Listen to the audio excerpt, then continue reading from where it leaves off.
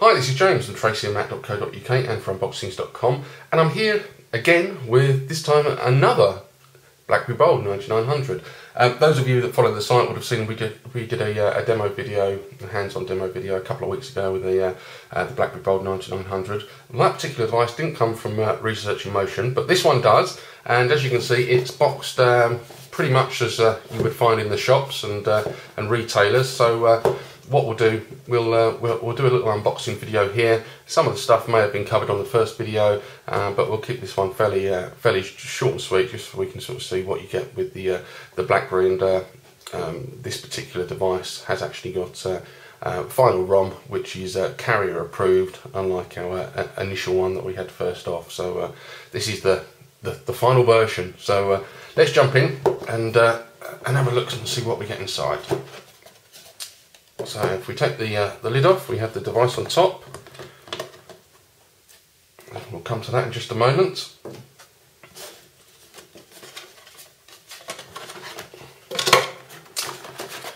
Okay, first up we have, it looks like it's probably some paperwork. Oh, there's lots of stuff in here. Okay, so first off we have a cleaning cloth.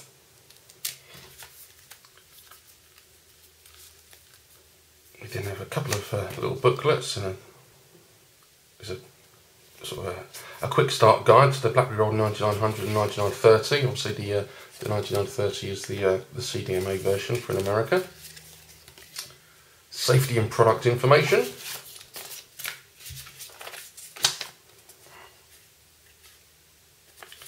Some instructions to use the BlackBerry in connection with the BlackBerry desktop software, and also some details about the BlackBerry being NFC enabled.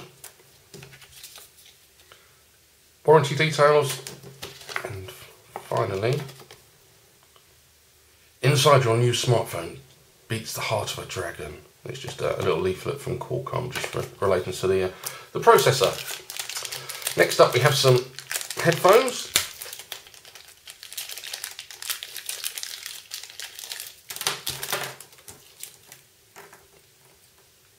So on one end we obviously have the actual jack itself. In the middle we have there's a little clip there, and on the other end obviously we have the headphones. These don't actually feel they don't feel the best quality, but we'll test them out anyway. Note there's no actual sort of button or controls for turning the volume up and down, that sort of thing. Next up, on the left hand side we have, oh, this is a 2-pin plug, which doesn't really apply to us.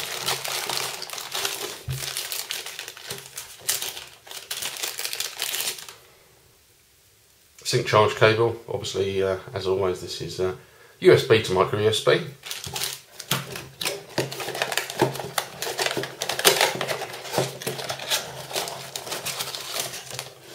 Ah, good news, we get a pouch. Let's have a look at this.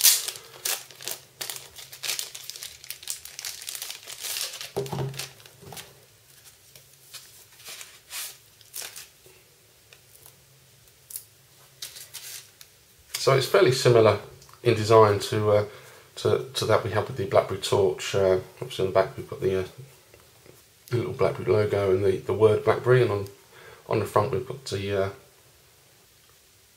just the BlackBerry logo. Obviously this will keep the BlackBerry scratch free if you're sticking it in your pocket or a handbag, that sort of thing. I personally don't carry a handbag, but you ladies may well do. So it's quite a tight fit. That will loosen up in time. That's about it. What is strange that I didn't get a UK plug with this one, but not to worry. I've got many of them laying around. So that's what's in the box. Let's just grab the device, take the protection stickers off. I think what we'll do first off is I'm actually going to stick a SIM card in here. So before we do that, obviously we've got the battery there, and as you can see, the SIM slots in like so, and the micro SD actually goes up here. There's not one present in this device, but I would imagine we'll probably get one when you buy one in the shops. Although the BlackBerry 9900, you have to remember, does have 8 GB of internal storage, which is rather good news. So what we'll do now is we'll have a quick look around the device. As I say, we did cover this on the initial demo video, but we'll do it again very quickly for you now, in case you didn't see the first video, just while it boots up. Okay, so on the left hand side we have the 3.5mm headset port there. Below that we have the USB port. Over on the right hand side we have a convenience key at the bottom here, and then we have the up down media controls, and there's also an extra one now on the 9900 which is used for play and pause during videos, that sort of thing. On the bottom we have a couple of connectors which will be used in connection with using a dock. And over on the top we just have the one sort of power button that turns the screen on and off. Over on the back we have the camera lens on one side and the flash on the other, with the Bold insignia there, and obviously the shiny black logo. And as you would have seen if you saw the first video, we get a new back cover here with the 9900. It's not the sort of the leather feel one. This one is very shiny, it's obviously plastic, and it actually does feel very much like the back of the iPhone 4, believe it or not, although it's I don't think it's obviously not glass. And then over on the front we obviously have the traditional BlackBerry keyboard, which is a little bit bigger than we've seen before. At the top we have a speaker grill, sensors. Under the screen obviously we have the call, send and end keys. We have the BlackBerry key, the back key, and the optical trackpad. But the real beauty here is you don't have to use the trackpad, because the device is got a capacitive touchscreen, which is rather lovely.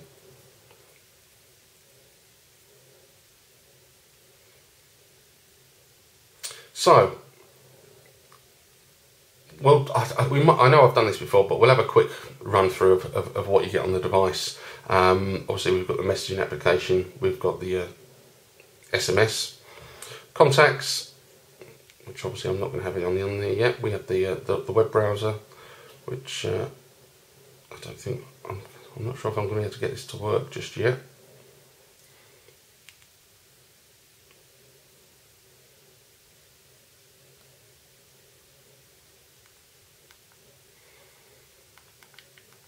Let's just Google and see if we can. No, can't get it because I haven't done a device switch to it yet. We have media, so we've obviously got music. We've got one demo one on here, and as I said, you can use the middle key here to actually pause the track if you need to.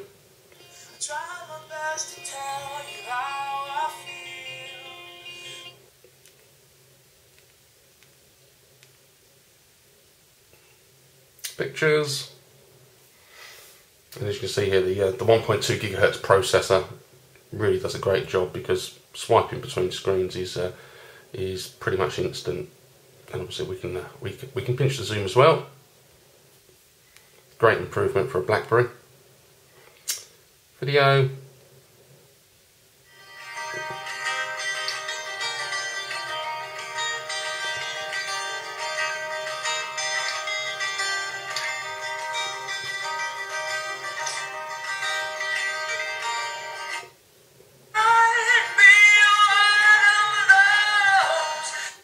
Looks pretty good. Obviously watching video on a BlackBerry has never been the best experience due to the screen size, but because the screen's a little bit bigger now on the 9900, it just makes it a little bit more enjoyable. We've got the calendar, telephone, we've obviously got BlackBerry Messenger, although that's not set up. Excuse me. You do have to put in your BlackBerry ID. If you haven't already got one, it only takes 2 minutes to set one up. We've got the clock application. We've got the camera interface, which is fairly straightforward, like so. Does a pretty good job.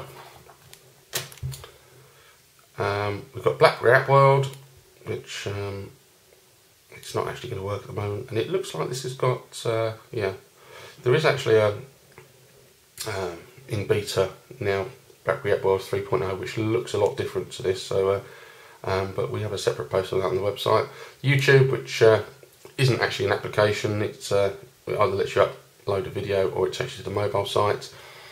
Social feeds, which again we first saw on the BlackBerry Torch. We have Facebook and Twitter, the BlackBerry native apps, which are preloaded on the device, which is good news.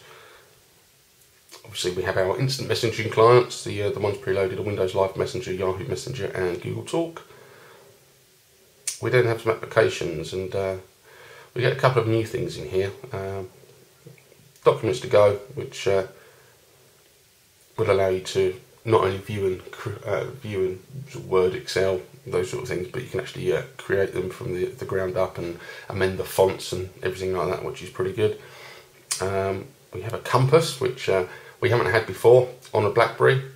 Not something I personally use very often, but you never know when you might get lost in some woods or something. Smart tags, which relates to the near-field communications. We have BlackBerry Protect preloaded on here, and if you currently use a BlackBerry, you'll notice the BlackBerry Protect logo is now a different colour. It was black; it's now kind of a yellowy gold, which is nice. We have games. We only have 2 preloaded, which is Brick Breaker and World Mole. Options, setup, which is if it's your first BlackBerry, this will sort of guide you through setting up things for the first time. It's very user friendly. We have our sound controls, manage connections, where we can turn on and off and connect to Wi-Fi and Bluetooth, that sort of thing. We have a help section, which isn't going to work because I haven't got the internet access, and we have a power key, which will allow you to turn it off. And obviously we can swipe the panes, so we've got favourites, media, downloads and frequent. But another thing that's new here to the 9900 and using BlackBerry 7 is that we can actually disable these panes if we want to. We can have as many or as little of them present as we would like. The other thing on the home screen that's quite impressive is universal search, and there's something new to it here, and that is I don't know if you can see the logo there. We have the option to do it by voice, so as well as just typing. Let's test. Oh, I don't think it's going to work if I've got no internet. It probably won't work. No, that's too bad. Anyway, there's a demo of that on our first video. So that pretty much wraps up the unboxing video. As I said, I've kept it sort of pretty short and sweet due to us doing one video already. That's a lot more in depth. If you haven't checked it out, I'll put a link in the notes to this video. And by the time you see this video, our full review of the BlackBerry Bold 9900 will actually be on the site as well. So if you're interested in picking up the new BlackBerry Bold, check out the video. It's fairly in depth, and you'll see exactly what I think of this wonderful new device. And in the meantime, thanks for watching.